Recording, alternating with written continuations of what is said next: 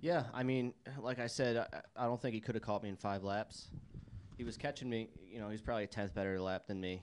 We were just too free there, but I think if I could have had a clear racetrack for 5 laps, I would have had him. And I mean, you can watch it on TV. The second I got caught with those two guys, he blew right by me, and tried to hold him off there in 3 and 4, and I about wrecked myself on the inside there. So it's frustrating. When you have a car that good that can win the race and you lose it 5 to go. But good day for Joe Gibbs Racing. I'm happy I got a good sponsor, Grind Boss. Just hope we can do more of this. It's tough when you only got 7 a year and you got to make the most. Make the most of every one.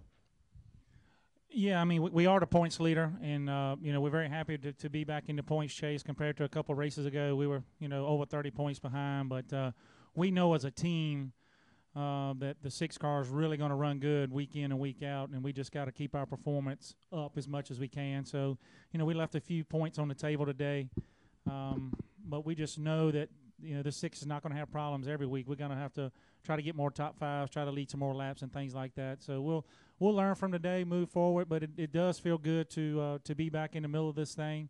But there's still a lot of racing left to go. I mean, a lot of racing. So, we just got to keep our head down, keep digging. But as a team, we just need to keep working, keep fighting, and keep improving, because we know we have to come back here one more time in the fall. So we'll learn from today as much as we can and make improvements and come back. But, we're going to have to keep getting top 5s and keep leading laps, we think, to have ourselves in position.